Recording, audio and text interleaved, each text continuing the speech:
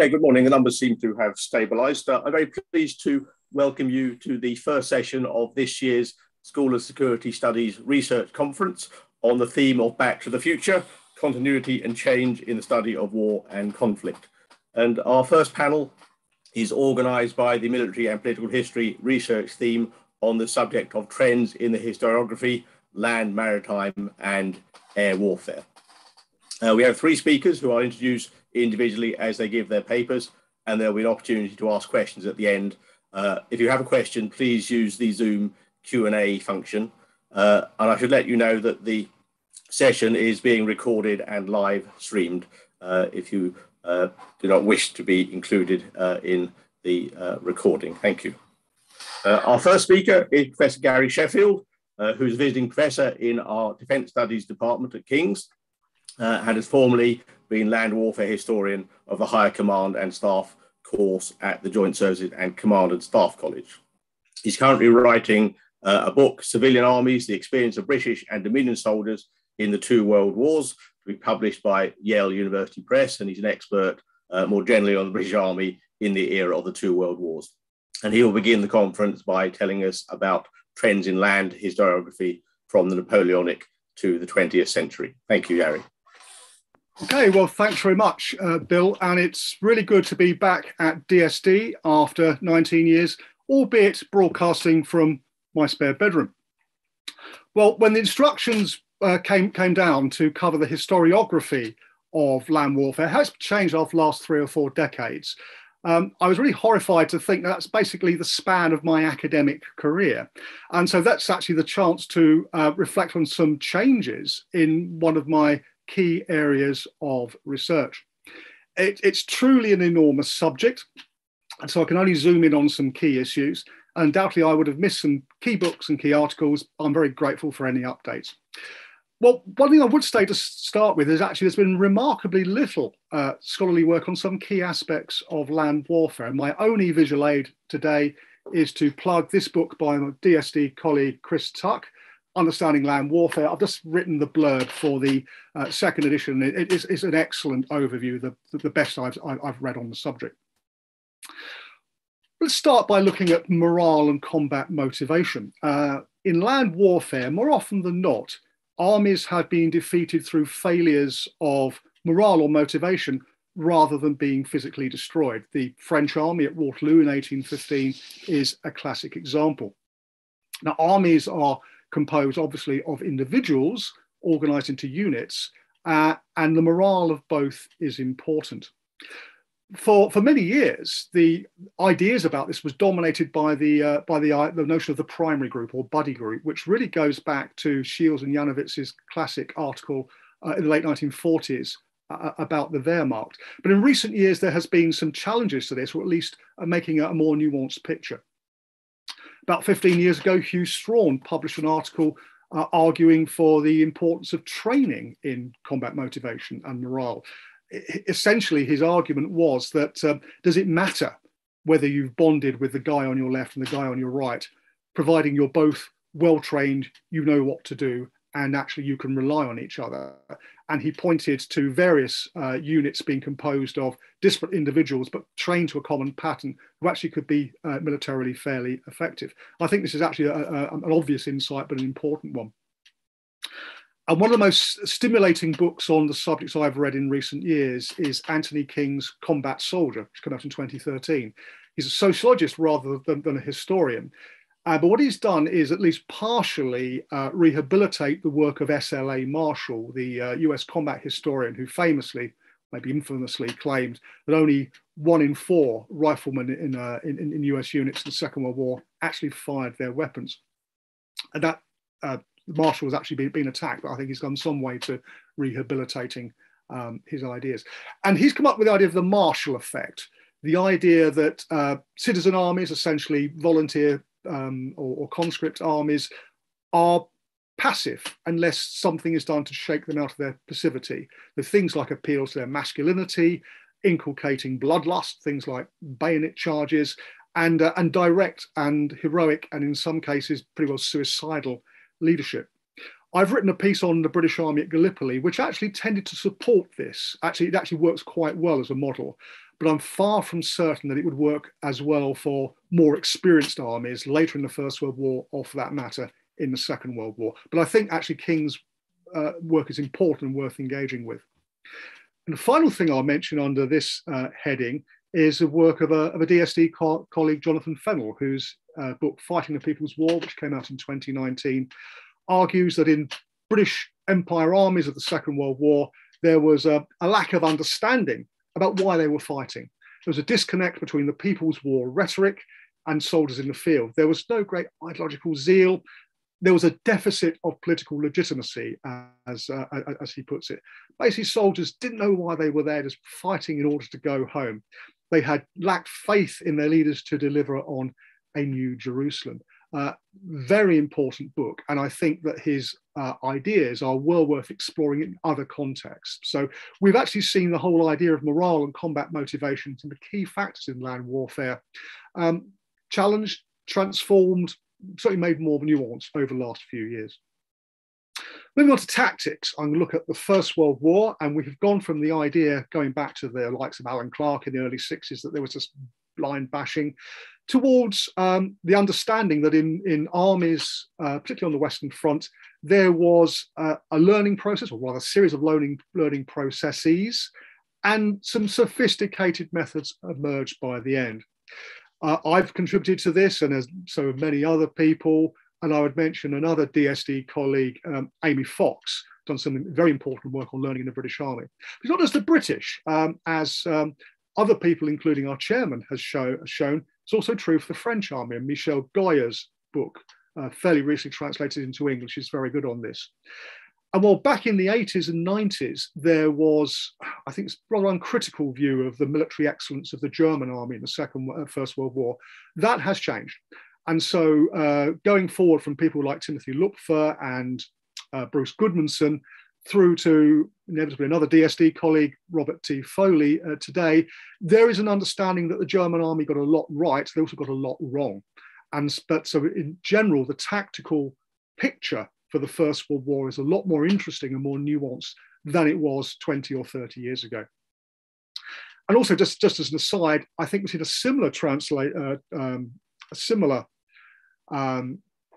change in the way that historians look at the tactics of the British Army in the Second World War.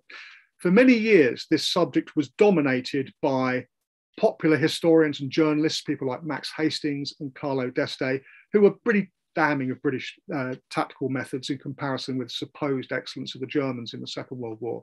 But in recent years, that's been turned around. So Neil Barr of DSD, looking at the Desert Campaign, and my former Wolverhampton colleague, John Buckley, done an awful lot to, I think, rehabilitate British tactical practice in the Second World War. So linking that back to Jonathan Fennell's work, we've got a really interesting new perspective on British Army in the Second World War emerging. Well, going up to the operational level and operational art, I think that historians now generally recognize that this was understood before Zveshin came up with the term operational level in the 1920s. In other words, people knew about this stuff before the mid-20th century, but they didn't have the vocabulary, or necessarily the same vocabulary, to express these ideas that we have today. Operational art, which in big handfuls is coping with a massively expanded battlefield, dealing with entire theatres, indeed multiple theatres. Klaus Telp has traced this back to the Prussian army of Frederick the Great in the 18th century.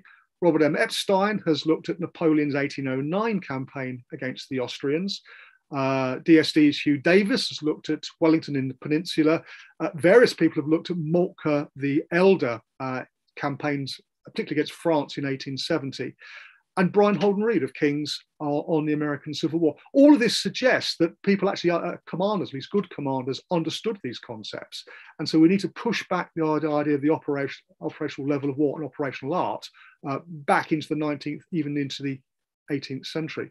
And for what it's worth, my argument is that Haig actually had a good understanding of this, although he was not always able to put it into practice with effect during the First World War. Now, linked to this is what I've used as a subheading: the rise and fall. The rise and fall of Blitzkrieg. Writing in 1990 about the Soviet offensives into Germany in 1945, Christopher Duffy said it's unfortunate no one has come up with a better term than Blitzkrieg to apply to a style of war which is familiar to every student of 20th century military history. I think he's right about that we all know what Blitzkrieg is: offensive fighting, combined arms, air power plays a key role, punching through, exploiting, disrupting the enemy as much as destroying them. Now, Blitzkrieg, if you read sort of the popular literature of, say, 30 or 40 years ago, it's a German speciality. It's the way the Germans deliberately conducted their war, and the Allies at the beginning of the Second World War weren't able to cope with it. Well, the arguments put forward by J.P. Harris and others in the 1980s and 90s was that actually the Germans did not go into the campaign in France in 1940 with a Blitzkrieg doctrine as such. Rather, but as various historians, and here Karl-Heinz Frieser's The Blitzkrieg Legend, published in 1996, appeared in English in 2005, have shown Blitzkrieg thinking was the consequence, not the cause, of German success in 1940 against France. In effect, the Germans carried out a highly risky series of maneuvers, which worked for a whole series of reasons, and thereafter it was adopted as a sort of doctrine. And it links back to the German obsession with operational art trying to reproduce Cannae, which occurred in 1870, failed to occur in 1914, and the Second World War version is basically motorizing it. In other words, adding modern transport methods to an old, 100-year-old plus military concept, which of course dates back to the Roman period. Well, it nearly worked in 1941 against the Soviet Union. But as Martin van Creveld reminded us in Supplying War, as far back as 1977, the Germans set themselves a near impossible task in logistic terms, given the ambition of their attack into the Soviet Union. But as John Erickson in the 80s and more recent scholars such as David Glantz and David Stahl have shown, the failure of Operation Barbarossa was due to a combination of German weaknesses at every level, from the strategic to the tactical, but also the resistance of the Red Army and Soviet decision-making. So the old idea of brilliant Germans and useless Soviet stooges, the Germans being defeated by Hitler's stupid decisions and by the weather, has been replaced by a much more nuanced version in which the Red Army has received agency. Where the Red Army's success in building on the pre-war ideas of deep battle has also undergone general recognition in the last 30 odd years. We've gone a long way from John Ellis's book, Brute Force, which appeared in 1990. Actually, it was already outdated when it appeared, to the recognition of the scientific approach applied by the Soviet forces in the Second World War. Writers such as Charles Dick and David Glantz, especially important. But it's really important to note that actually this is not simply Blitzkrieg in the German sense. It has some commonalities with Blitzkrieg, but actually Soviet style has a good deal of attrition in it, which is why many people don't actually like using the term Blitzkrieg in reference to Soviet deep battle. Well, German Blitzkrieg came unstuck in 1942, essentially as enemies learnt the counters to Blitzkrieg, and the German ran out of luck, and the remorseless attrition of fighting against superior enemies started to kick in. And for me, Richard Overy's 1995 book, Why the Allies Won, is still, I think, a very good text explaining why. Well, the final subject I want to look at is the triumph of attrition. Now, attrition has gone from virtually being a dirty word associated with the nadir of generalship, especially in the First World War, hence Yehuda Wallach's 1987 book, The Dogma of the Battle of Annihilation, the theories of Clausewitz and Schlieffen, and their impact on the German conduct of the two world wars. But also, I think this is linked into revulsion at American strategy in Vietnam. That has moved on to a recognition that attrition is a facet of all campaigns and battles, and good commanders can use attrition to their advantage in a highly effective fashion. Now, this is, I think, very interesting when you look at the reputation of two American Civil War generals, Robert E. Lee and Ulysses S. Grant. Well, once upon a time, Lee was seen as the brilliant master of maneuver, but his reputation has taken a severe battering over the last few years. Alan T. Nolan's book, Lee the Marble Man, 1990, very good example of that, not the first and far from being the last example. There's a recognition that actually, by his relentless attacking, Lee, although he achieved a whole series of tactical and operational victories, not only failed to translate these into strategic victory, but actually wore out his own armies by attacking too much. Whereas, for example, in Brooks D. Simpson's book on Grant's triumph over adversary, published in 2000, it's very clear that Grant understood attrition, understood the numbers game, and applied it highly effectively. Crude tactics on the battlefield may be, but overall, it was the right result for the Union. Our own chairman, Bill Philpott, has also written very interestingly on Foch's use of attrition in the First World War. And I think we ought to mention the late Elizabeth Greenhalgh's work on Foch as well. And various other people have looked at this in a First World War context, including me, arguing that Haig had a mixture of attrition and breakthrough as part of his thinking. Didn't always work, but in the end, I think actually it did deliver the goods. And Jonathan Boff, at the University of Birmingham, but did his PhD at King's under Bill, has argued very persuasively for the emergence of what he calls rolling attrition on the battlefield in 1917, 1918, conducting operations across a very wide front, grinding down the enemy in a series of relatively limited offensives, perhaps limited because the Allies did not possess the technical ability to carry out deeper operations at that stage. The Soviets in the Second World War certainly did. And so on the Eastern Front between 1943 and 1945, we see another version of rolling attrition, but sometimes, also given the amount of space available, the Soviets were able to advance perhaps as much as 200 miles in a single operation, but it's essentially rolling attrition. Someone else whose reputation has been, I think, refurbished to a degree over the last few years because of his use of attrition is Bernard Montgomery. We've moved beyond the hagiography of Monty's own memoirs. I think the fairly uncritical biography of Nigel Hamilton, and flipping it round, I think the very hostile work of Corelli Barnett in the 60s, 70s, 80s, to a much more, I think, sophisticated, nuanced look at what Montgomery was able to do. Neil Barr's writing on Alamein, I think, actually captured his use of attrition in the desert extremely well. And a particularly impressive book, I think, is that by Stephen Hart, which came out in 2000, which uses a term used by Montgomery himself, colossal cracks. The idea that Montgomery would tee up a massive onslaught using attrition in a very focused fashion to break down the enemy, which actually was playing to the strengths of the British Army in 1944-45. And finally, in this section, very briefly, a recent and still controversial book, Phillips O'Brien, How the War Was Won. It's come out in 2015. He argued that the Western Allies, rather than the Soviet Union, did most to defeat the Axis in the Second World War by using the air-sea super battlefield and destroying the bulk of German and Japanese war production. Land battles, by contrast, only actually used up a relatively small amount of cheap equipment like tanks and were fought in limited areas.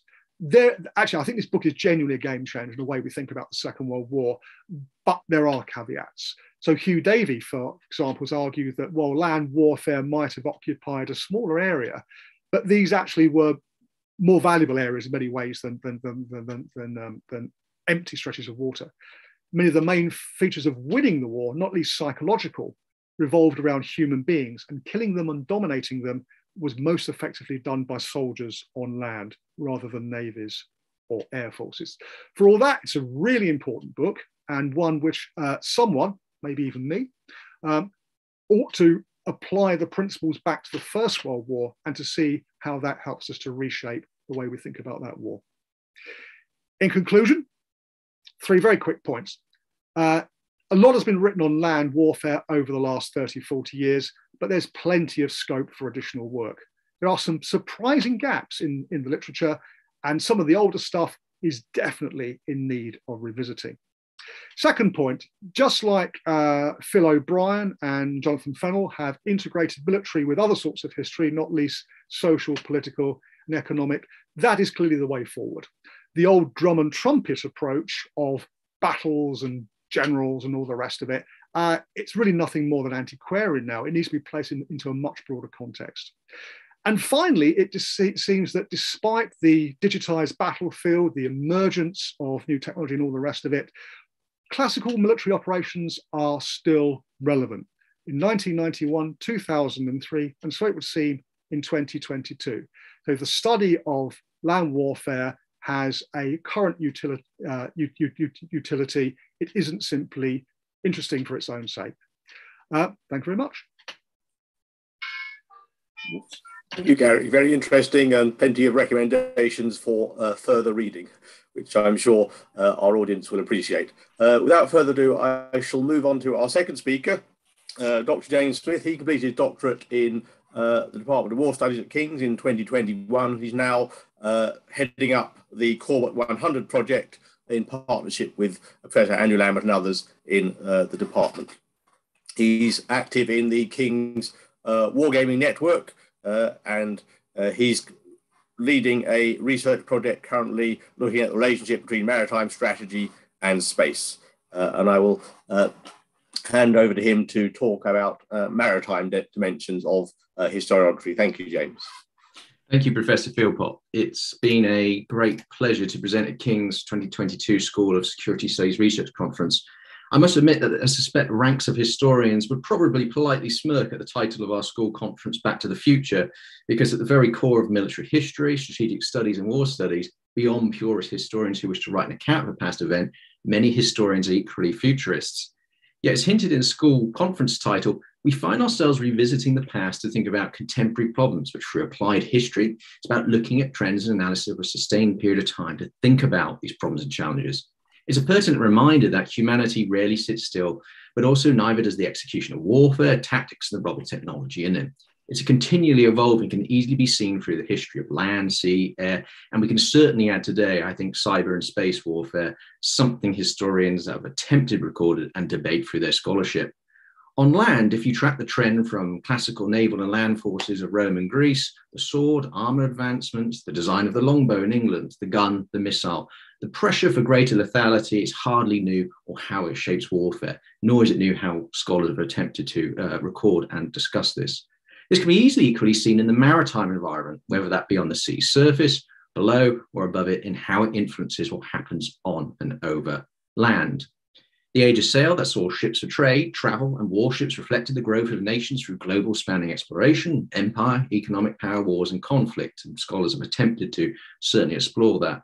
To make way to then for navies for mechanization, industrial revolution in the 1800s, where sea power and maritime connections became embedded in national cultures, sometimes purposely, others by reality of being an island.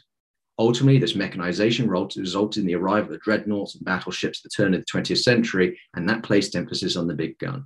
The epoch of these ships in the World War I gave way to the submarine and the first steps in military aviation, something navies, in particular the Royal Navy for the Royal Navy Air Service, led the way in.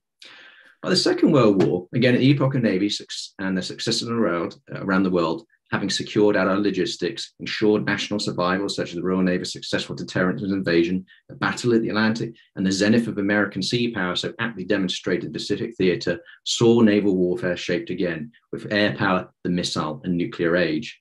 Certainly, it seemed by 1945 that traditional connections, myths, and sentiments that had been reflected in scholarship, but generally beyond that, that surrounded ship-on-ship action, a Nelsonian association that dated back to the 1500s with Sir Francis Drake and the Spanish Armada, was smashed apart. After 1945, then the shape and scope of naval warfare changed again, but far more fundamentally. Thrown into the mix by extremist air power theorists, the concept that strategic air bombing could solve every foreign policy problem, while navies had completely annihilated any threat at sea, and the question of their mission and role started to become a key topic of debate by scholars, politicians, and others in defense as the world moved to an age of nuclear brinkmanship, Cold War, and limited conflict. Naval warfare in itself, like land, had continued evolved driven by technology. At times, naval advancements shaped the changing face of warfare on land, sea, and air. That advancements in naval technologies and warfare could be driven by the state, and the fact that advancements in naval warfare could impact other forms of warfare served to point out these complex organizations that developed for centuries operate in an environment inherently hostile that require professionalism, training, and the maintenance of institutional coherence and memory, of which scholarship played its part as an educational tool and was central to the success. It also touches on the reality that the decision by nations to emphasize an unnatural environment for humans, the sea, for exerting effort to develop strategic power to project influence beyond the limits of land, and it had placed navies central to national power, international relations, and the expansions of economic power through global trade over centuries. That this process had occurred in island nations and continental states alike proved that maritime power was far beyond naval warfare addressing seaborne threats, something scholars explored before 1939. But after all, naval warfare in battles at sea are quite rare and rarely decisive. But instead, the influence of sea forces upon land and the dependencies either for national survival, in the case of Britain, or the utilization and control of trade can mean economic power to shape relations between nations. The reality that since the professionalization of navies, naval warfare was rare, reflected reality that navies have become central to many nations' national defense policy up to 1945.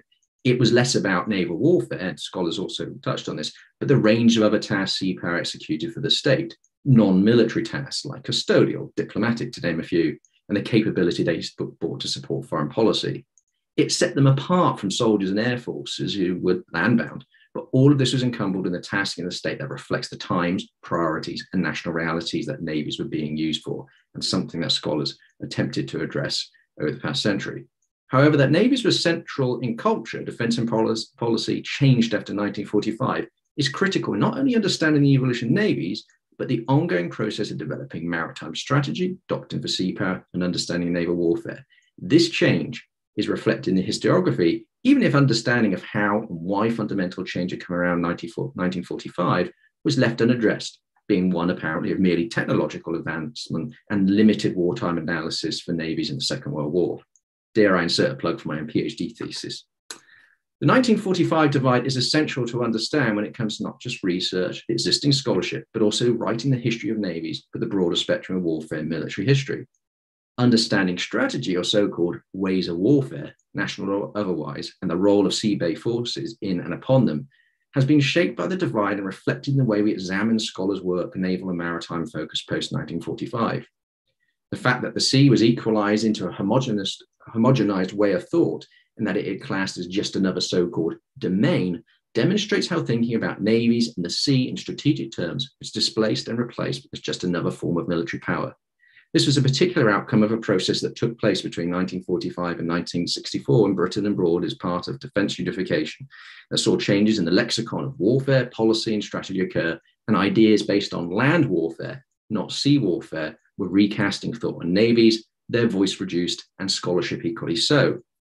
The lexicon itself reflected technical and technicist views of warfare after 1945, as there was this reactionary turmoil that occurred because of the array of issues occurring in defense, between nations and internal nations during those post-war decades. Talking technical about navies was to be the status quo for historians when looking at navies, and a marked change to pre-1939.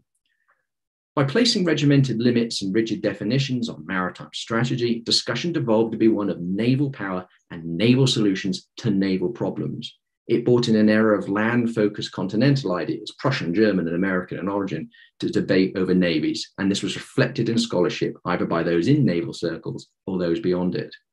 This is the baseline to remember when viewing post-1945 historiography across the spectrum of naval-related scholarship and its interaction with topics beyond that, particularly in a Western view. This devaluation of thinking in maritime terms and switching to a simpler naval view was antithetical to the work of British historian, strategist, and philosopher of sea power and maritime strategy, Sir Julian Corbett. Corbett's work, who is a strategic thinker amongst the greats, had earlier in the 20th century, through objective engagement in the past, enabled him to develop theoretical models for modern maritime strategy and naval policy. At baseline, he was a historian. Corbett's goals were not just the education of naval officers to think more intellectually about doctrine, but also to increase understanding of national strategy amongst high-level policymakers.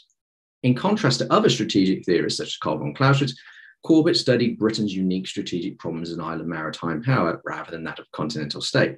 Corbett's recognition that classical strategic theory, long dominated by continental military concerns, again reflected in the scholarship, conflicted with his analysis of Britain's national strategic experience over prior centuries that had resulted in the decision to emphasize the sea and develop a maritime strategy as national defense policy.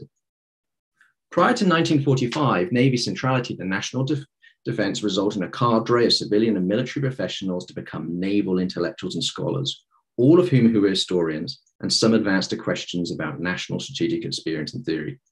Naval historians were also engaged in popular writing of naval history, although it often fell prey of navalist or national propaganda in the late 1800s, early 1900s. Accessibility to naval history was certainly there over the past century. For navies, this was slightly more important than the other services, for it connected distant global maritime campaigns and the complexities of naval warfare more tangibly to the public and decision makers, alike in partnership of existing cultural forms. In short, it's easier to be educated about a tank, plane, or soldier as it's more readily accessible. It's difficult for the mass public to access the Navy, its history, and more importantly, high policy makers to visit and therefore understand the capabilities as part of national strategy and policy. King's itself had a role in this, particularly academic scholarship. Long before Sir Michael Howard founded the Department of War Studies 60 years ago, retired Royal Navy Captain Sir John Knox Lawton joined the History Department at King's in the late 1800s, where the idea of professional academic naval history and the growth of naval history was further developed. The recording of the events of navies was far more than a dull account of far-off battles, but applied history. It was not to provide an end goal, but a way of thinking. Lawton's work went on to inspire scholars in other nations, not least the United States, where US Admiral Stephen Luce and Captain Alfred Thayer Mahan, as historians, founded the US Naval War College as part of the process of the development of the notion of American sea power and creating a quasi-sea power state with the goal to maintain sea power as the correct choice in American defense and foreign policy. So what is going on here prior to 1945 is an intellectual academic push both within navies and outside. Scholarship is essential to this process.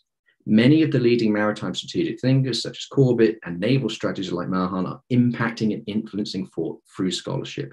They're advancing and enabling a forum for debate and discussion on naval topics, naval doctrine, but also maritime strategy and naval national strategy through applied history. And this is outwards facing rather than inwards facing. I mentioned earlier how it's harder for maritime and navies to outreach. So any turn inwards, creating an impenetrable barrier to decision makers and other services and so forth, actually backfires on those who are interested in a broader discussion about navies. In the past, naval and maritime scholars gained insight through the sustained application to recovering the useful past by sophisticated analysis, and this is communicated through their scholarship. Fundamental changes to the role of navies and thinking about maritime strategy in navies dramatically changed after 1945, and this is reflected in scholars' work, whether that be of naval history or contemporary questions of the future of navies and the shape and scope of sea power.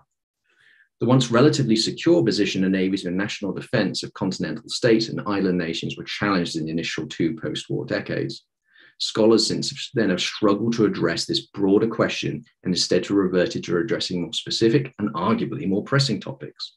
So maritime and maritime strategy disappears. And as I mentioned earlier, it becomes a question of naval power in a particular context, land-based views of navies driven by continental nations because the great island nation states are essentially broken post-war. This changes the discussion that scholars are engaged in because it's supported by mechanisms that focus on the potential of war in Europe, changes in organization like defense unification, and the changing of national priorities, and of course alliances like NATO and all these other things which are coming in. So we see a decline after 1945 in maritime thinkers and scholarships related to it. It was kind of an atypical demonstration of questions being asked about causality, kind of circling around the problem. The ever-evolving nature of warfare that continued after the Second World War featured growth in a lexicon of verbiage, something naval scholars did little to help or readdress the growing distance of defense and government intellectuals from both navies and an understanding of sea power maritime strategy. Complicating matters further, negative terms enter colloquial language across culture and media, not just about navies, but in the British sense, economic, social, or political affairs, of which naval historians didn't particularly appreciate, was also being applied to navies. It emboldened post-war perceptions and arguments that navies and sea power were antiquated, imperial, and outdated. Simplistic and sentimental notions based on imperial naval power overpowered national sea power messages. Scholars ignored the question: did the state understand maritime strategy or navy's role in national policy? If not, why not, and what had changed? In short, it's plausible that using terms and concepts that featured regularly in scholarship, such as golden age for navies, generally attached to the age of sail or the great investment of fleets at the start of the 20th century, damaged not just perception of sea power and navies, but significantly damaged the next steps in developing maritime strategy and developing naval history of the field. If you were to use Corbett's 1911 work, Some Principles of Maritime Strategy, the hint is in the title. It's some principles, not the principles. So those engaged in serious historical research, naval, maritime, and strategic theory who were focused on this were supposed to join and evolve this process, and it really didn't happen in naval scholarship. Excessive negativity, terms like fall and decline, became common in later 20th century naval history when writing and talking about navies. These deconstructive techniques and the labyrinth of technology also brought about negative change, creating an almost self-fulfilling prophecy, because the message that was coming from scholars and historians was undermining the work of academics and scholars who were attempting to address the pressing question of the future of navies. A common path for scholarship was that so-called naval decline can only be understood when it's compared to an imperial notion of sea power. This rejected maritime strategy, asserting the role and function of the navy was therefore defunct without empire. This wasn't helped by popular military and naval history, although it does increase in quality, but it rested on safe grounds like the Battle of Trafalgar. And academic history gets into a kind of tussle, as I mentioned earlier, the problems of making navies and naval history accessible to what is a land-dwelling readership. This underlines Clausewitz, Corbett's, and others' criticism of the tendency to deploy a handful of catchphrases in heroic mythology because it offers very little to provide a basis of serious thought on current and future strategy, let alone a nuanced and sophisticated understanding of the past. And you can see arguments being offered by those who want to challenge and stop navies having an influence on defense policy in the 1950s, really getting into quite large debates, particularly between historians about that. And you can pick up on things like the Battle of the Atlantic and the Battle of Britain. You can see this real tension coming between historians. It had very little to do with strategy, and behind all of it, the military scholars who are involved with this were actually, they were trying to vie for political control and access to finance. So generally, comparative studies of naval material asset numbers and technological aspects of naval warfare, carriers, nuclear propulsion, sensor systems, or so on, becomes the characteristic of naval-focused scholarship throughout the latter 20th century. So the key point is one of fundamental change, and that really shaped scholarship on navies and strategic thought who attempted to view the world through a maritime lens. So from this, there's some views, some themes when viewing scholarship on navies, naval history and warfare and maritime strategy post-1945. How scholars and thinkers responded to questions over the future of the Navy's role is particularly interesting, because it was also a political snowball that was going on at the same time that looked at short-term tactical experience that overrode strategy. So it placed navies on the back foot from the outset, 1945, and it puts naval and maritime scholars on the back foot because navies were thinking and talking long-term focus rather than short-term results. This is the very reason you see a swelling of navalist scholarly output on both sides of the Atlantic with things like naval aviation, as they're trying to stay in step with short-term focus at the time of defense. Fast results and aircraft from carriers and nuclear weapons and submarines offered that. So the pressing need to address immediate problems ejects and essentially cancels the development of serious naval history and serious Corbettian way of thinking about these problems. Other questions were more important at the time. What's the role of the Navy? What's emerging technologies? How are navies relevant to defense policy? So this veil of 1945 drops is almost a defense mechanism for naval-focused scholars because of the pressing need to address threats to the future existence of navies in continental nations, first and foremost, and this spills over into Britain. This is against the wishes of the few remaining and Corbettian thinkers, and because of poor defense leadership in the 1950s that sought quick fix, cost-effective solutions. Contemporary strategic naval-minded thought and scholarship is reduced to doctrinal glosses rather than deeper understanding of strategy and maritime influence upon it. So there's a certain irony here in the rush to evolve navies, and particularly island nations. It disregards strategic experience. Again, scholars are reflecting on this, and in fact, to some degree, are pushing this forward. Experience analysed over a period of time, which is more effective as an intellectual set of principles, is effectively ejected.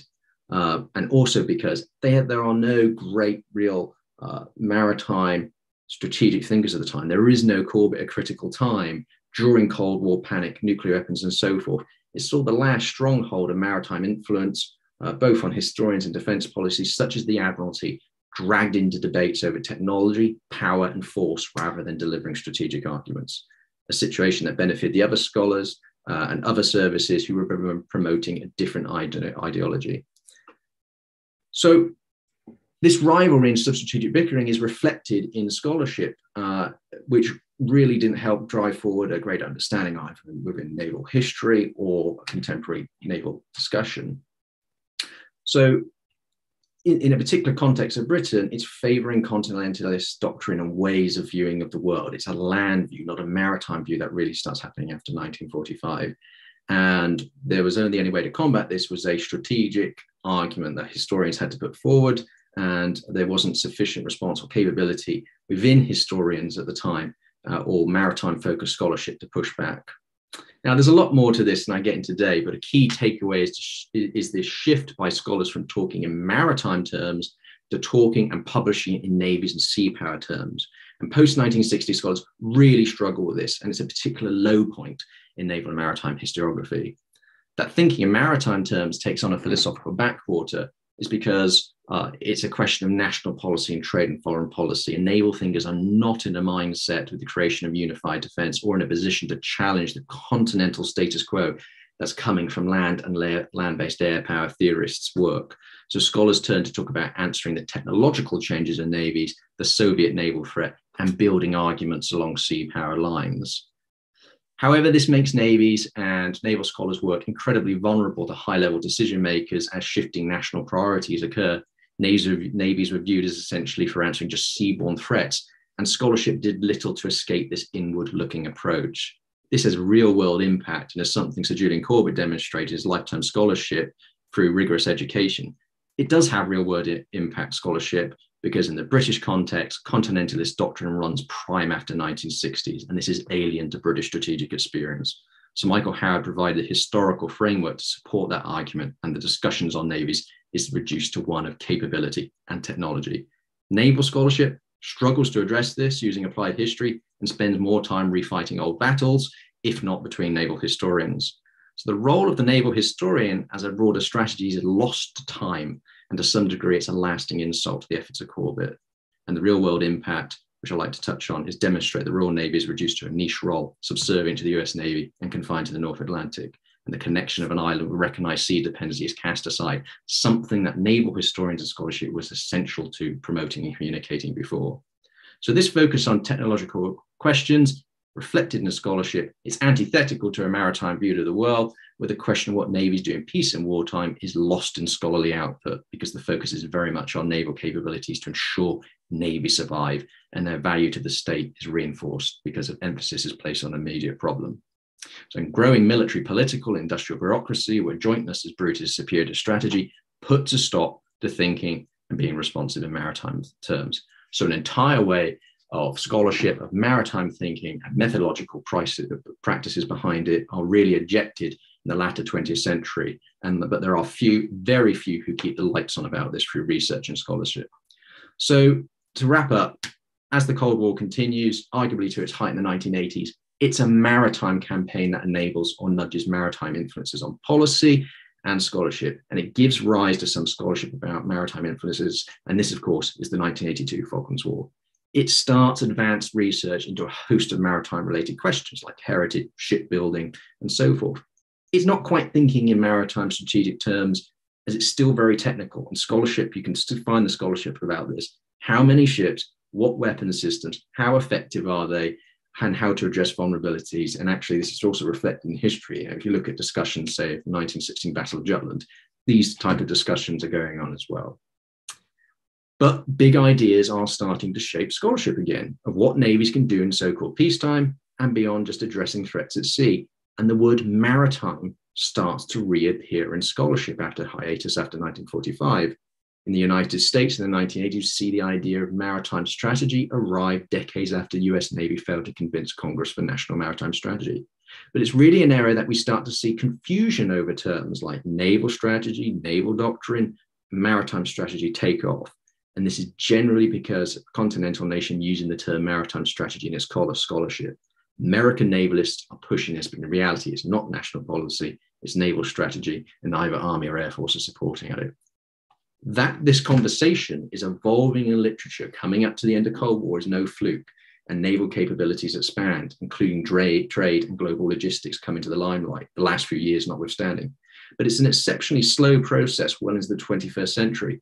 Only recently have we seen books exploring the impact of navies and maritime warfare on the successor periods like the Second World War and being positive about them. I know I'd certainly argue that I think until recently, the impact of navies and their involvement in places like the Second World War, and actually quite negative. And as Professor mentioned earlier, actually we've only really started exploring that now with some great output. But it really demonstrates the slow pace at which serious research and scholarship again on maritime strategy and maritime aspects of warfare are published to be outward looking, and we can look at debates on the relationship between maritime thinking and space to see that actually today. So utilizing that proven methodology of analyzing trends and applying that to the historiography of navies and naval warfare after 1945, that this puzzle to understand the development of naval maritime strategy and the field of naval history comes to light and potentially may have come full circle. Thank you. Thank you very much, James. I will move quickly on to our third speaker, Dr. Christina Goulter. He's co-director of the Sir Michael Howard Centre for the History of War at King's and also co-theme lead for the Military and Political History research theme. She's going to talk to us today about historiography of air power since the First World War. Thank you, Christina. Thank you, Bill, and good morning, ladies and gentlemen. It's like a comet coming into view with clockwork precision. It seems that every 7 years I'm asked to contribute to one or other official history. And my most recent studies appeared with RAND in 2015 and OUP in 2016. And these works examined the 2011 Libyan air campaign. The work was commissioned by the US Air Force in collaboration with the RAF, and I was brought on board for a number of reasons. I used to work for the Americans at the US Naval War College, and since that time, I've had an advisory role at the USAF Research Institute. Being invited to do such work is, on one level, really gratifying because you're identified as somebody who's a trusted partner and can make sound judgments on subjects, but it also carries enormous burdens of responsibility. If you don't make the right judgments, it could well be that military practitioners in the future make the wrong decisions and people end up paying the ultimate price. And I try never to lose sight of this burden of responsibility. I want to start by making some very general reflections about the nature of official history before discussing the official histories of the First World War and Second World War. And then I'm going to bring it right up to date and talk about how official history writing today differs from previous generations. My bottom line is that the writing of official history has generally improved. Today, it is far more about explanatory history rather than purely narrative history. And then before I close, I want to just briefly touch on some of the perils of researching what can be very brutal subjects. In this case, I've been researching back-to-back civil war scenarios, and I think these various studies have undoubtedly left a mark on me. So I want to have a quick reflection on that. I think it's the case that all good historians go through a rite of passage, the point at which they realize that official histories aren't necessarily always gospel. And I think it comes as a considerable shock when people realize that they don't necessarily agree with everything that is written in official histories, and that they are not necessarily the definitive word on particular subjects. And what was striking about the official histories of the First World War and Second World War experiences is that how different they are in terms of their rigor. At one end of the scale, we have what remains the single best analysis of strategic bombing in World War II by Charles Webster and Noble Franklin, and that was published at the beginning of the 1960s. And at the other end of the spectrum, we have the history of the air war between 1914-18 by Raleigh and Jones, written during the 1920s and reflecting very much the dogma of the day by elevating the role and achievements of strategic bombing. All history, official or otherwise, should be judged by the same basic criteria. We need to keep in mind a number of questions. We must ask, who is the author? And this is where E.H. Carr is right, that you should always study the historian before studying the facts presented. And I think he was largely right when he said that. We should go on to ask, what are the basic assumptions that lie at the basis of selection and organization of facts? When was a particular history written? There is a danger, I think, of forgetting these very basic questions when we read official history, because unconsciously we see official history as serious work, having been sponsored by official organizations, and therefore we presume that the history written must be rigorous. But these questions are even more important when we're dealing with a military sphere, because drawing the wrong conclusions ultimately ends up in lives being lost unnecessarily and certainly wasted treasure. So having said that we must judge all history by the same basic criteria, what then is the precise function of official histories? Is it not sufficient to rely merely on the collective scholarship of individuals working in a particular field? I think British air power in particular has been well served by historians over the last couple of decades in particular. But even if we take these works collectively, they don't result in a comprehensive treatment of the air campaign since the First World War. The prime role, I think, of official history is to ensure comprehensive coverage of all operations and campaigns. And this is important for the lessons learned process. I think it's also very important so that we honor properly those people who participated in those conflicts. The difficulty with official history is that sponsoring departments often are very uncomfortable with anything less than glowing assessments of various campaigns or conflicts. And I think this is what really differentiates the First World War official history from the Second World War history. World War I history by Raleigh and Jones is partisan and largely narrative in account. Whilst Jones was at least a historian by training, Raleigh was chosen for his literary skill. And this is the way this history comes across. It's a carefully crafted piece of literature, but without pause for reflection. And I think this had very serious consequences because planning and procurement, which went on in the 1930s, was heavily influenced by the Raleigh and Jones official history, simply because it was the most accessible digest available at the time. But the 7-volume history was also written against the backdrop of very severe budget cuts in the 1920s, when the RAF's very survival was at stake.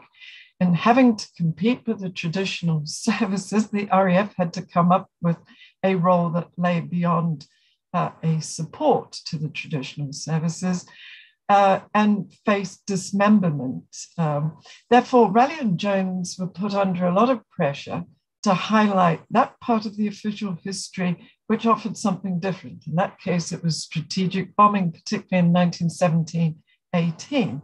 And seemingly, the verdict that they offered that strategic bombing really made a decisive difference was apparently further reinforced by the British Empire policing experience, when the RAF was called upon to quell various uprisings in the Empire. Now, in contrast, the official history of the British bomber offensive in World War II by Webster and Franklin analysed the good, the bad, and the very ugly of that campaign, even in the face of very serious pressure from the Air Ministry to tone down some of the criticism of Bomber Command. Franklin, who was the principal author, did not fall into the trap of making exaggerated claims for the efficacy of the bomber offensive. The failures in the first 2 years of the war are explained in detail as a consequence of a complex set of factors, how the material expansion of the RAF in the 1920s and 30s was not matched by a training organization, how the doctrine of the day downplayed the challenges posed by long-range navigation, bad weather, and a potent enemy air defense system.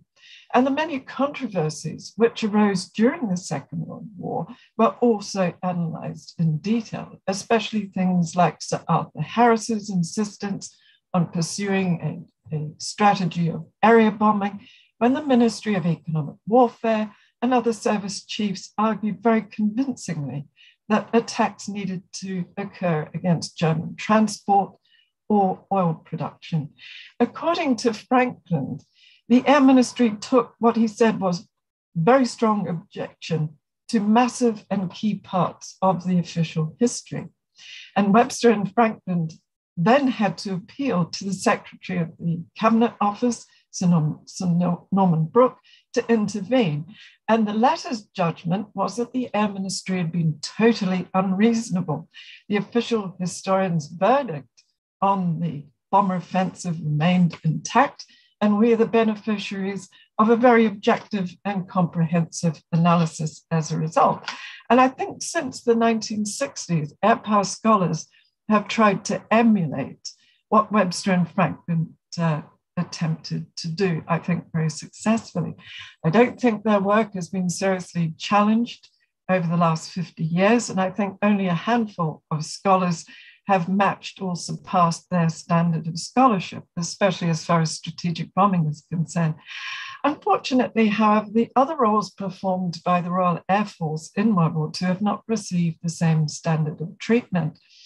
Another set of official historians in the Raleigh and Jones mold, Dennis Richards and Hilary Saunders, were asked to write an official history of the whole of the RAF's operations in World War II.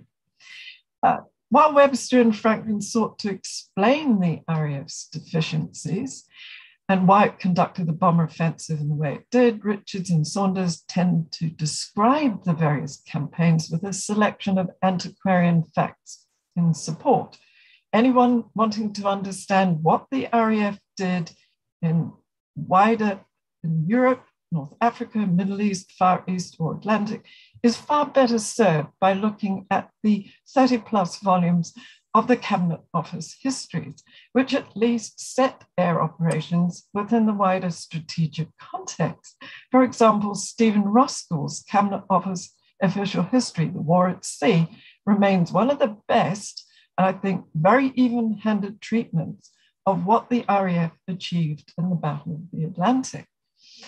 Should anyone attempt to write a proper official history of the RAF in World War II and replace the Richards and Saunders volumes, they will have an uphill task.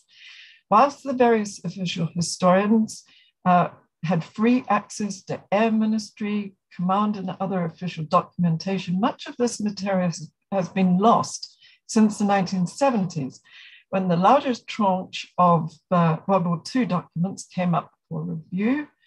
And the material that was used by the official historians was supposed to be preserved for posterity, but much of the documentation relating to policy, planning, and operations was weeded out by reviewers who collectively lacked a historical nose. They were typically accountants or scientists by background. And this has been made all the more serious by the fact that Raleigh and Jones failed to reference their sources. However, all is not lost, because at least the Air Ministry's Air Historical Branch, which still exists within the RAF, wrote its in-house narrative histories of all campaigns since 1939. And at least these allude to the old documentation, which has subsequently been lost. But having said this, the RAF and all those who served and died in World War II and various campaigns since deserve far more than purely narrative history.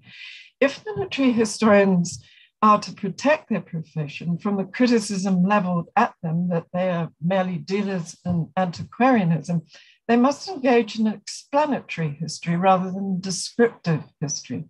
As E.H. Carr reminds us, the study of history is a study of causes, how the historian deals in the multiplicity of causes, and how every historical argument revolves around the question of priority of causes.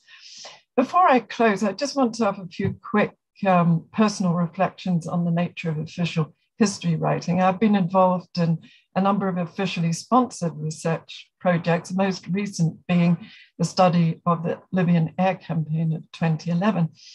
In November of 2011, I was contacted by one of my former students who was then working in the Pentagon. And he said that the US Air Force wanted what was described as a trusted entity to do a study of the British contribution to Operation Unified Protector, the campaign against Gaddafi's regime. And I said, sure thing, when do you need the first draft of this history? And when I was told April of next year, April of 2012, I gasped. And why I did that was because I had to go through various processes in order to be given access to the classified documents. And then I had scarcely a month to write this thing. And it then had to go through various hoops of approval before the unclassified version appeared with RAND in 2015. And writing under pressure is never a good thing, but I managed to produce the first draft by the beginning of April, and happily those who presided over the official project changed very little.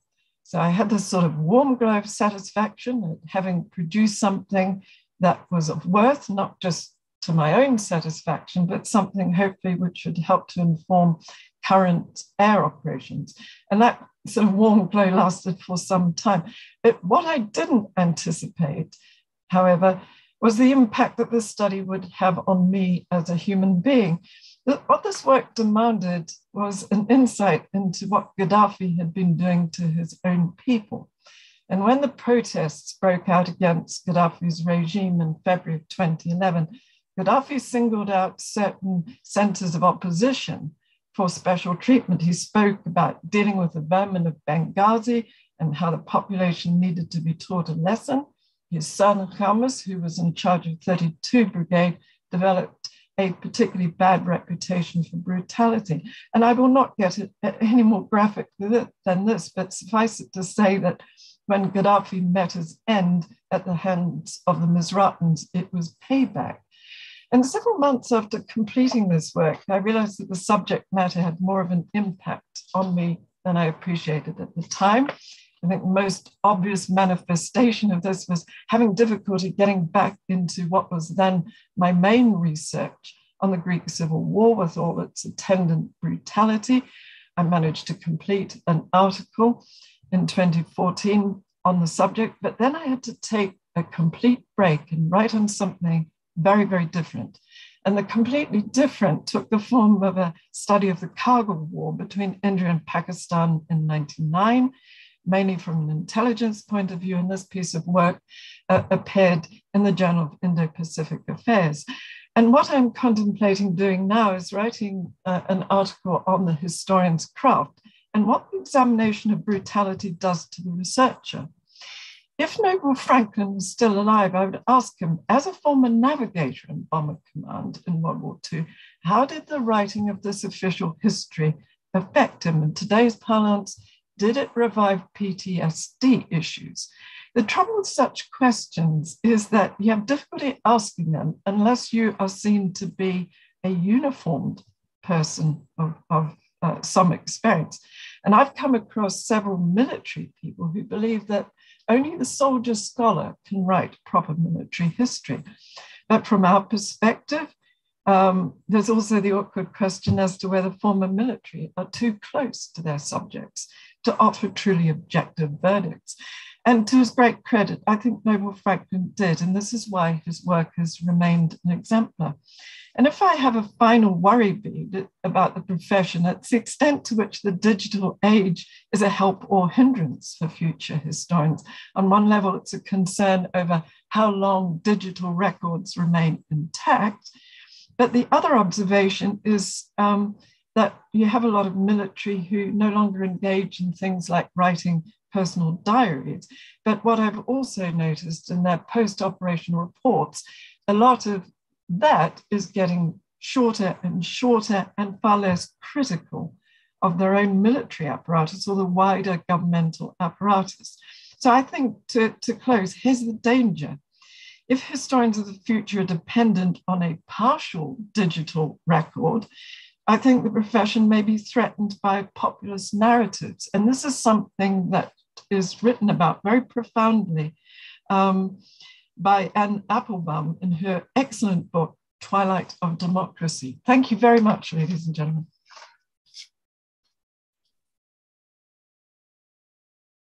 Lovely. Thank you to our three speakers. I hope are going to appear in panel format now on the screen. We have about 10 minutes left, so slightly less for questions, so I won't hog the screen, but we have one question already from Carl Islam. Other questions can be put in the Q&A function on Zoom, please. But Carl is asking us, in modern warfare involving nuclear power, does Machiavelli's argument still hold that it's not wealth that is the sinews of war, but good soldiers? Or sailors or airmen, in fact. Can I start? Yes, please, Gary. It's both. I mean, obviously, as I was saying at the end of my piece, that all of this stuff needs to be integrated. But of course, unless you've got the raw material which is prepared to fight, which is prepared to train, which is prepared to cooperate, then actually you're not going to produce. You're not going to be effective in combat. So much of it is about getting the personnel and training right. And it's fascinating listening to my colleagues, thinking about how much about my arguments about armies are also applicable to air forces and navies. I would have thought in spades, and also it tends to be more technological as well. Thank you. Christina and James, do you have an observation? I think one of the sort of obvious areas is the importance of education and comprehensive education. And whenever there have been budget cuts, it tends to be things like military education that comes under the closest scrutiny and is an easy target for cutting. So there's no substitute for intellect and thoughtfulness. It's no coincidence that the finest soldiers, sailors, and airmen down throughout military history have been either scholars in their own right, but they tend to read voraciously.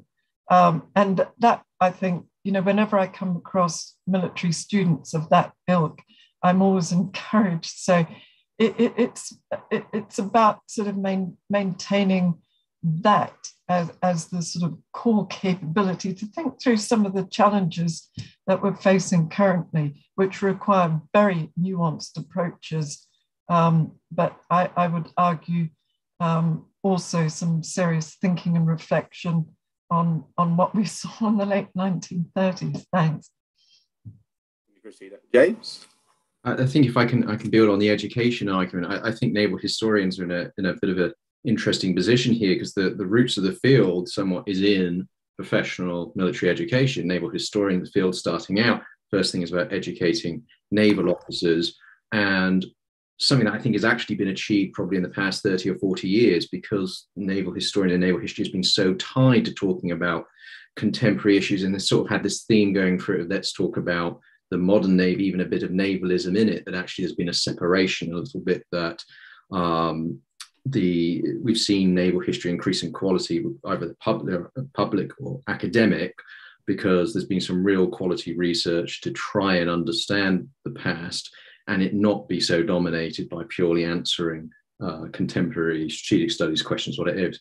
On the other hand, keeping this thread of and picking up exactly what, and supporting what Christina said, naval officers, academics being involved in study of history, reading, really, I think from the naval perspective, disappears post-1945. So we're seeing that technological aspect come in. Technology can solve everything. Really, the people who, from naval circles, are talking more in strategic terms and foreign policy terms and talking about these questions of the future. Well, who are they? they are the people who have attended the war courses and studied history when they went to places like Greenwich back in the 1910s and so forth. And they're the ones who are speaking out in the 1940s and 1950s. That disappears. We end up really talking about technological solutions. So we've seen this change, I think, in the latter 20th century, and perhaps we're going through one again, where actually there is this pull of purely talking in technological terms, but actually there is more to talk about than that. And historians have a role in kind of trying to balance this out a little bit, would be my kind of view. Thank you, James. Was that addressing the other question on the focus of contemporary technology and conflict, which has just popped up, or is that a different question? Can you see that in the Q&A? Oh yeah, got that, yes. Yeah.